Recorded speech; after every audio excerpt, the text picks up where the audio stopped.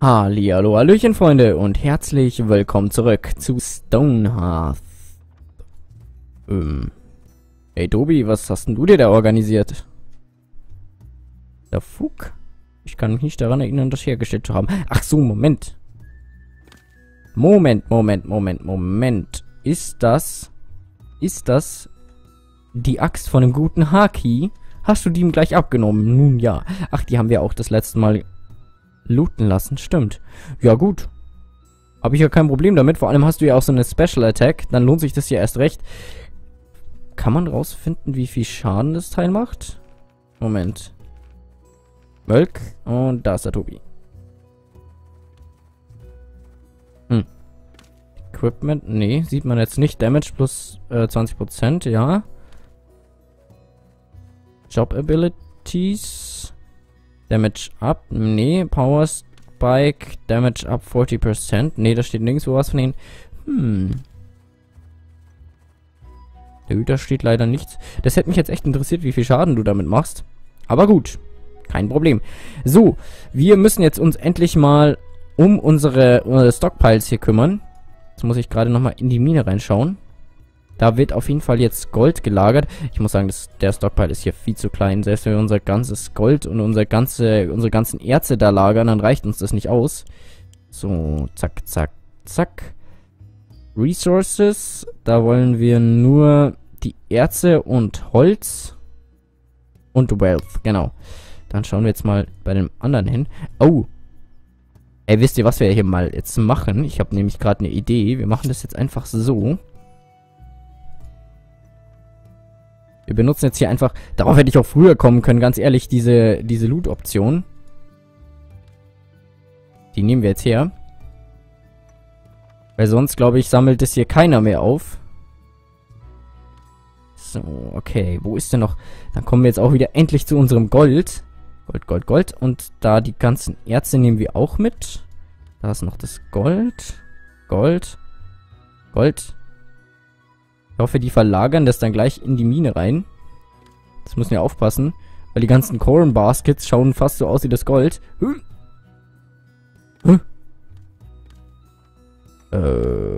Wieso ist denn das jetzt aufgeploppt? Komisch. So, okay. Aber da wird einem hier wieder angezeigt. Ah, sehr schön. Was ich noch vergessen habe. Beziehungsweise was in dem Stockpile nicht drin ist. Nicht eingelagert ist. So, Gold. Mehr Gold. Da ist noch Erz. Beziehungsweise so ein Barren. So, okay. Gucken wir nochmal rein. Da fehlt noch Gold. Und da.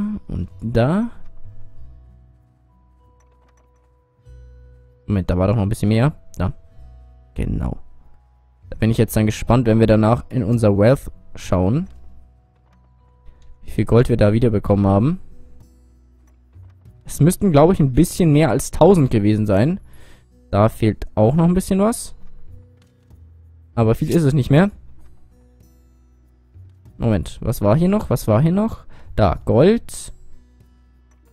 Erz. Gold. Noch irgendwas übersehen? Oh Gott, und wir müssen unbedingt aufpassen auf die Wölfe, genau. Da haben wir das letzte Mal die Warnung bekommen. Und ich habe den Tipp bekommen, dass wenn wir hier irgendwo Gehege mit Wölfen sehen, die auf jeden Fall zerstören müssen und die Wölfe freilassen sollten, bevor die Goblins da auftauchen und versuchen, die zu zähmen. Weil dann haben wir richtig ein Problem am Start. Moment mal, die Wolle. Warum ist hier Wolle? Sammeln wir auch gleich mal ein. Ich glaube, die Braziers sind gerade angegangen. Eingegangen hoffentlich nicht. Da ist noch Erz. Was fehlt noch? Das habe ich alles. Da ist noch was. Und da oben. Was ist das? Ist das ein normales Stein? Ich glaube, das ist normaler Stein. Was ist denn das da? Auch noch Stein. Da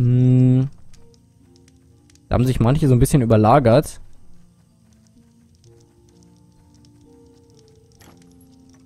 Da ist noch was.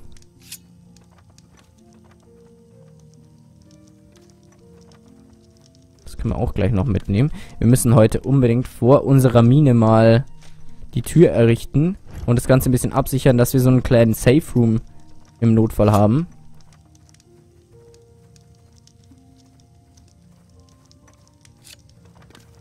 So, jetzt müsste ich aber endgültig alles haben. Halt, da unten ist noch Gold.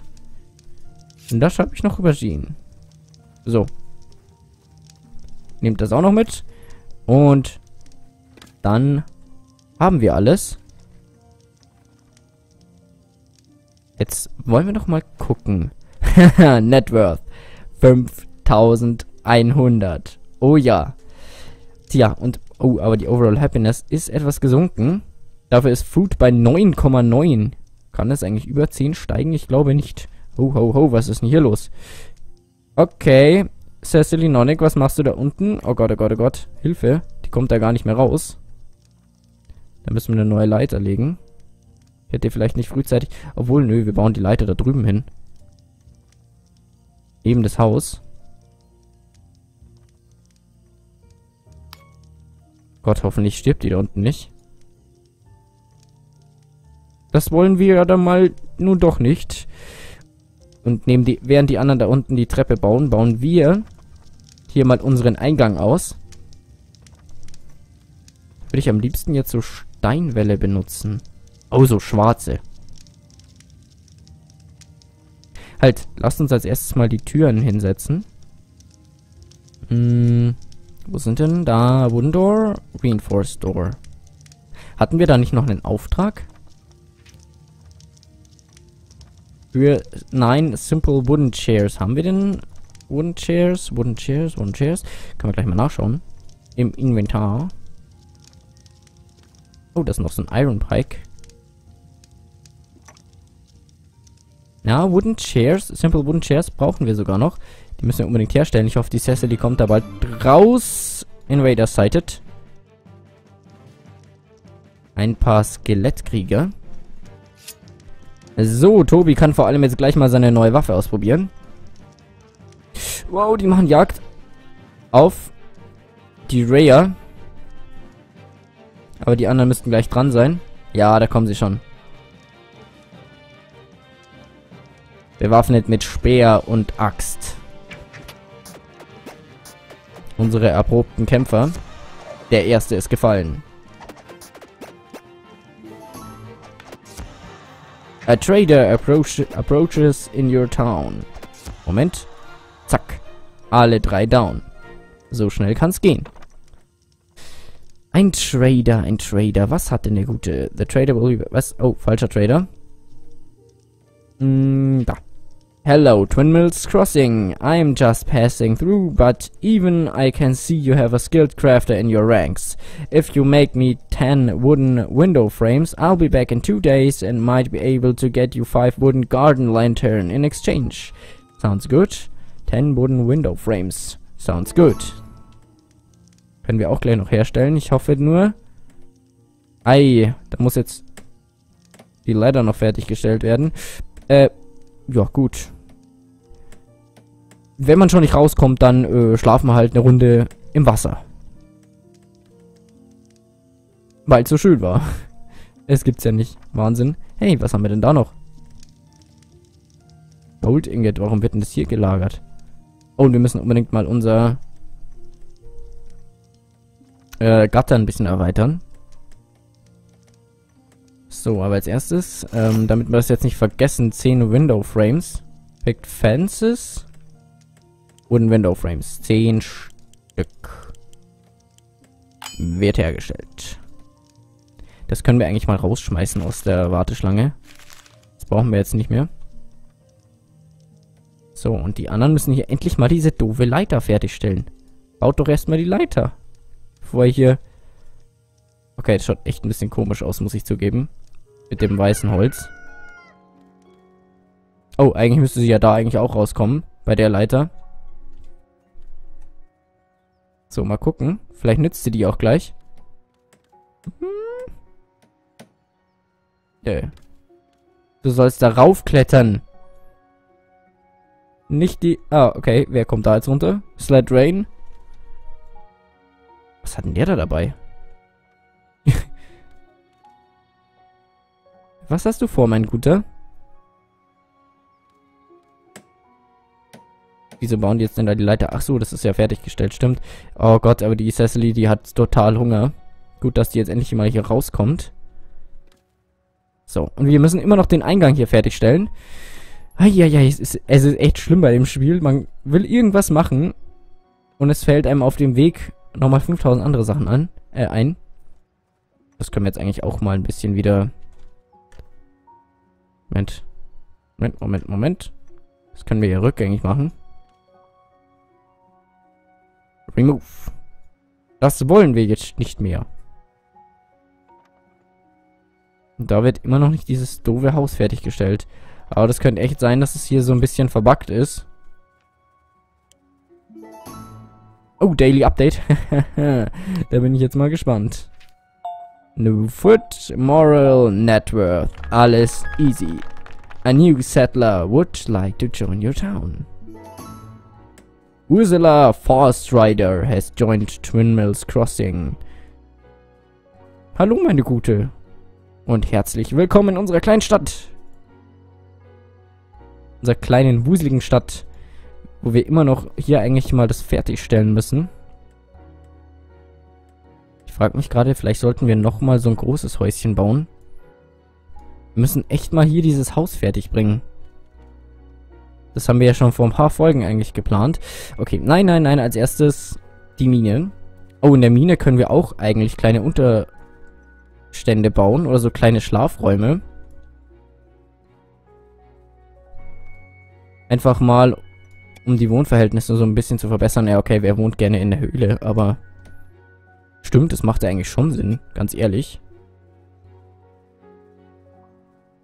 Ich meine, wir brauchen ja auch in unserem Safe Room Schlafräume. Und dafür brauchen wir auch Betten. Wir stellen uns jetzt mal ein paar Betten hier. Vielleicht sogar ein paar schönere Betten. Diese Comfy Beds. Aber dafür brauchen wir auch Mean Beds. Das heißt, wir stellen erstmal Mean Beds her. 10 Stück am besten. Wie viele Betten haben wir eigentlich gerade? Ich will immer noch diesen doofen Eingang hier fertigstellen. Mean Beds. Da, 6 Stück haben wir noch. Da warte ich jetzt, bis die anderen da fertig sind. Und dabei machen wir immer noch diesen Eingang fertig. Ja, und ich will jetzt endlich diesen Eingang fertig machen. So. Erstmal. Ein Türchen wäre gar nicht schlecht. No Windriser has arrived with wares to sell. Ja, wir könnten eigentlich von dem ein paar Comfy Beds bauen. Kaufen. Die sind zwar teuer. Ist da gerade jemand aufgelevelt? Mit wie viel? Ich kaufe jetzt mal 5 Stück. Ich glaube, wir haben auch einiges zum Verkaufen, ja. Vor allem zu essen. Da schaue ich jetzt so, dass ich überall so knapp über 100 komme. Bei den ganzen Waren. So ein bisschen... Ach, ein bisschen Fleisch können wir eigentlich auch noch verkaufen. So, was haben wir denn noch? Wir haben relativ viel Wool. Das müssen wir auch noch irgendwann mal verarbeiten. Raccoon Pelz.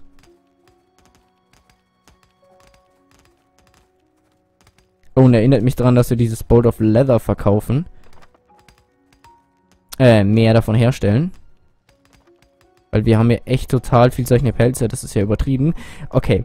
Gut, Norm Windriser. Bis zum nächsten Mal. Saber Jovill has achieved Trapper Level 3. Efficient Cuts. A message on an arrow appears on your banner. Oh. There are wolves in the forest. Goblin wolves. Get there before they get you. Okay, das nenne ich mal eine Warnung. Apropos, ich sehe da gerade wen kommen. The one who watches you. Naja, der auf uns, der hier anscheinend uns im Auge behält, will uns aber nichts unbedingt Böses. Ah, da. Okay, als erstes schnappen wir uns den da hinten. Oh, da kommen noch mehr. Halt. Nicht da lang. Erst die hier. Den als erstes. Den da hinten können wir uns danach vorknöpfen. Und dann schnappen wir uns da die Wölfe und lassen die frei, weil sonst haben wir ein Problem. So, den ersten schnappen wir uns. Bam! Der erste ist down. So, der zweite. Und der letzte kommt von der Seite. Dann habe ich da hinten gerade nicht noch einen gesehen. Ja, da kommt noch einer. Und noch einer. Dann ist das Ganze aber ungeschützt. Vielleicht sollten wir uns doch nochmal ein paar Leute engagieren. Ja, ich werde mir noch einen neuen Kämpfer engagieren. Den Zwerg nicht. Aber die K-Marvel. Die war ja sowieso schon mal Footman. Da machen wir uns nämlich eine zweite Gruppe. Ach komm, und dann nehmen wir auch noch gleich nochmal die Raya auch dazu. So, okay. Da ist noch einer. Schnappen sich die anderen da gerade schon? Genau, das ist es der gerade hier durch den Wald gekommen ist? Ich glaube schon. Oh, da liegt Gold rum. Chest of Gold Coin. Moment, die sammeln wir doch ein. Die können wir nicht einfach hier liegen lassen.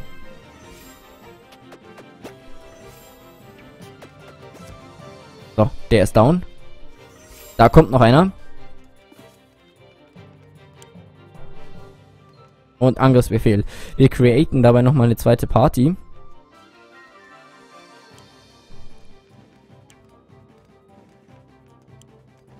So, add member. Malk has achieved Footman Level 3. Dann nehmen wir jetzt mal die Raya und die K-Marvel dazu.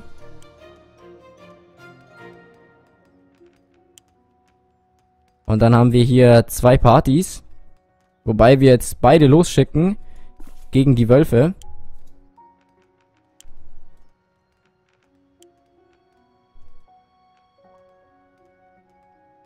Ich hoffe, dass da hinten ist alles sicher, aber ich denke schon.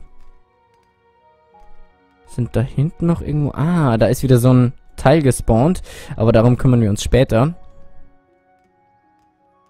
So ein Hypnotic Campfire. Haben die sich ordentlich ausgerüstet, die Jungs? Ich hoffe doch. So, bevor die Wölfe hier ausbilden und zähmen, schnappen wir uns das Ganze. Auf zum Kampf. Aber da fehlt gerade wer, fällt mir gerade auf. Entweder die Raya oder die K-Marvel. So, jetzt wird erstmal befreit. Sehr schön. The wolves explode joyfully from the cages. Flieht, meine Freunde, flieht. Genießt eure Freiheit. So, und wir heben den Kampfbefehl auf. Zumindest für die eine Party. Die anderen lassen wir da. Jawohl. Ach komm. Wir heben beide auf. Und da können wir gleich mal ein bisschen looten. Epic Loot, Epic Loot, Epic Loot, Loot, Loot. Zack. Alles für uns. Wo sind jetzt die Wölfe eigentlich hingeflohen?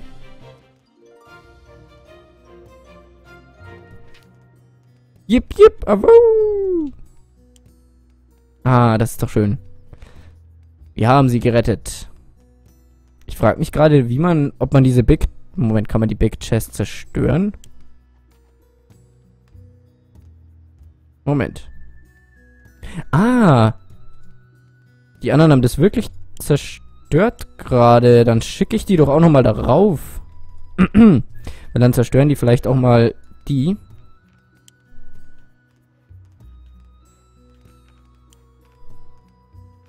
Dann können wir nochmal ein bisschen was looten, vielleicht. Gibt's auf jeden Fall noch eine Menge Loot. Was ist das denn? Fire Pit. Oh, cool. Provides warmth and light.